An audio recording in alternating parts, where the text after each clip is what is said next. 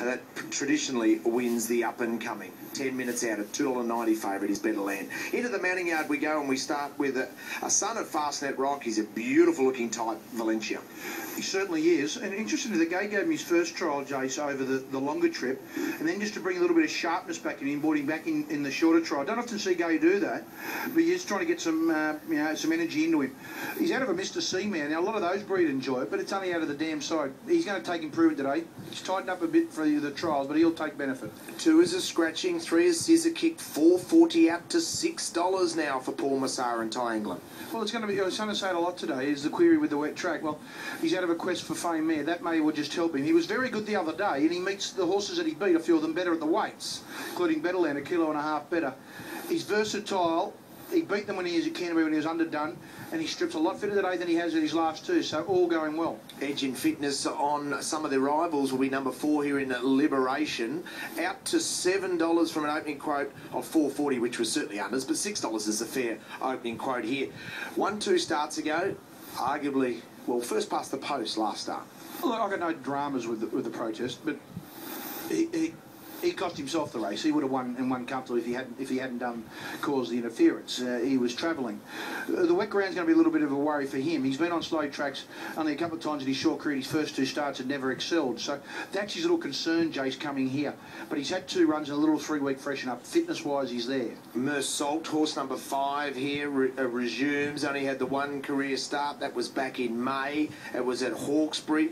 Led and won impressively. Now, the stable has advised the stewards that it'll be ridden quietly with cover if possible. Well, it led that day because it had 100 yards on them. It was a very moderate event, but it toyed with them.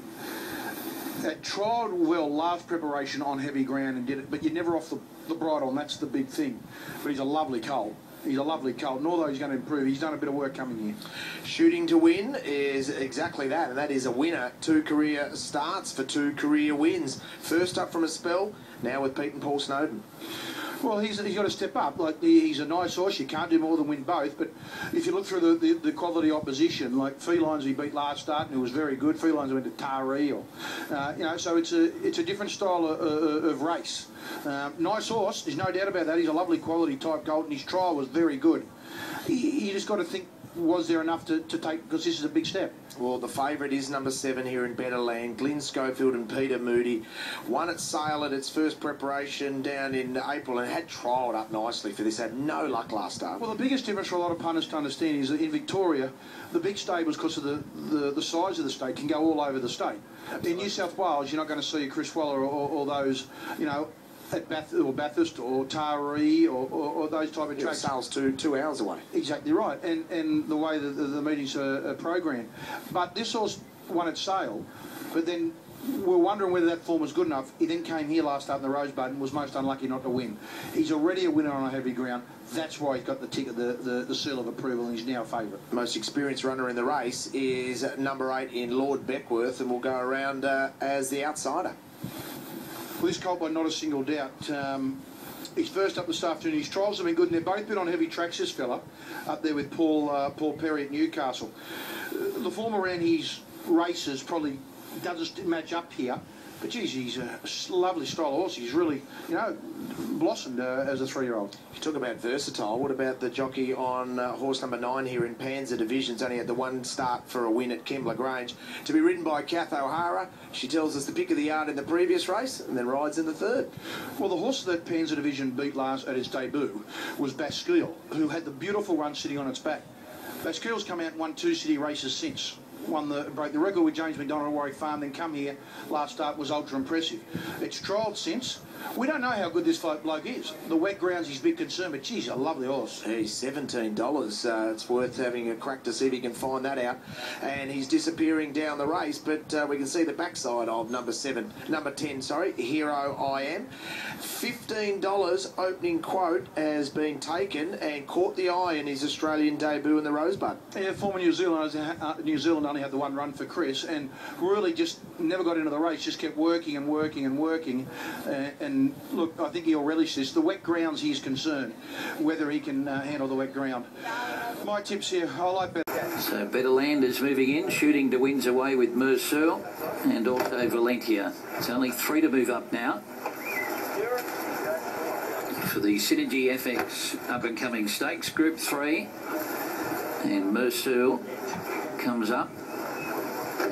And Valentia will be the last of them to move in. Starters already at the stand and waiting for the last to be loaded.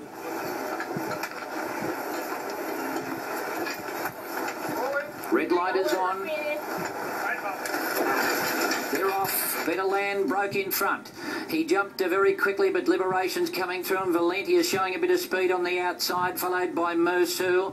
Panzer Division is handy on the inside early on from Hero I Am, and then further back in behind them, Scissor Kick. Now MESSARE was trapped a bit wide, and he's starting to ease back past midfield now, but he's still a little bit deep, followed by Shooting to Win and Lord Beckworth. Liberation leaders, they come down to the 800-metre mark from the stablemate Valentia, and then Panzer Division, Better Land is running fourth, followed by Hero I Am, and then came MESSARE. With those horses there is Scissor Kick, followed by Shooting to Win and Lord Beckworth. So Liberation in front near the 600 from Valentia, and then Panzer Division, Better Land the favourite, fourth on the outside. Hero I Am is back on the fence, followed by MESSARE, Scissor Kick in the centre, and then Shooting to Win and Lord Beckworth. So Liberation turns for home in front, stayed away from the inside from Valentia. Better Land's hooked out to the centre of the track with MESSARE, Panzer Division down near the centre. Oh, Liberation bumped heavily with Valentia, and there was a chain reaction there with Better Land and MESSARE also copping some interference. But Liberation is nicely clear over the concluding stages. Better Land's trying to pick up again. He's ducking off the track again, this leader, and getting up on the inside. Panzer Division and Scissor Kick, and Panzer Division will win it from Scissor Kick and Liberation, who's thrown it away, followed by Better Land, who got severely hampered up the straight. Then Valentia, followed by Here I Am, Shooting to Win. MESSARE copped interference as well, and Lord Beckworth at the back of the field in a real roughhouse affair. Well, it's a Quinella for Paul MESSARE. This is very, very close, this. I reckon the Scissor Kick's got the bob. It's going to be close. One thing we know is that Liberation will be barred from racing until he sorts out his manners, because that's not fair to the other owners. They've been polled like 7 times down the straight. Forget about him costing himself the race. He's cost the rest of them the race. Kathy O'Hara's in front. You watch here. Oh. So this is very close. Scissor Kick on the outside. Panzer Division. So Paul MESSARE, a great training if it's got the Quinella. Liberation will run third. It'll lose that on a protest. Then you got Valentia and also Better Land. And then you got MESSARE. Both were just given no hope with Liberation hitting them. No fault of Tommy's Berries. You can't stop Tim Clark. You can't stop a 600-kilo animal when he wants to go left. This is very close, Richo. Well, actually, the more that you look at that, they're head on. Actually, there was Liberation. Tim Clark did nothing at all. He didn't. The horse is just veering out. That's without vigorous riding. In fact, he swapped the hands of the whip. He's caused all sorts of issues here. And if you've backed Better Land, well, you're just dead set stiff. Put that in the file of another way to lose your money there for the punters. But let's now concentrate on the close photo. Congratulations to the MESSARE team and the Arrowfield team. They've Quinella'd the race, but in what order? Will it be Scissor Kick for Ty England with Paula? Will it be our own Kathy O'Hara, who's just burst up on the inside? And Panzer Division looked home. Scissor Kick charges late. Valencia's run a nice race first up. Just waiting to see. It's the closest thing, Rich, to a dead heat. Still a photo, still waiting for a photo here, waiting to see the photo, and the longer that it takes for us to see the photo gives the indication that it could be a dead heat. We wait with great interest. Well, we know who the winning trainer is, Rich. It's Paul MESSARE. Well, this could be the best possible result for Paul. He's right on the line, the outside got the bob in Scissor Kick and made interesting, but 2 very nice horses. Oh yeah, 2 outstanding colts. Fantastic. We weren't sure whether we'd run them today. We decided this morning we would, and you know, they've got unlimited ability, these two colts, both by reduced choice, so they've got stallion potential, and we're all very excited. We're still sitting here. I'm waiting for the earpiece to go off and tell me which one was a dead heat. You got no preference? No, not at all. I'm hoping it is a dead heat. 2 Group 3 winners in the one race would be a great result. You couldn't imagine that coming to the races. No, it's a perfect result for us. It'd be fantastic. It's coming. Where's the next step for both of them? Well, I had Panzer Division heading towards the Spring Champion Stakes, and obviously Scissor Kick heading towards the Golden Rose. So that's the direction they were heading in, but they might both end up in the Golden Rose. You want to stand here and just bide time and wait for it? We don't know. This must be, I think it's getting closer to what you said, a dead heat. To me, it looked like a dead heat, so we'll just see what happens. Do you want me to tell them that? Or? That'd be fine. Thank you.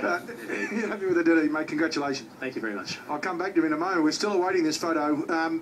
Panzer Division was in front for all money, and right on the line, Scissor Kick got the big bob in and put its nose right down next to it. They don't have to go this long, Jace, in Sydney unless it's a dead heat. Well, let's wait. We will park the discussion in regards to the winner until we have the numbers semaphore. It's the closest thing possible to a dead heat. Now, number 4, Liberation, will run third, but as Rich said, will arguably lose that.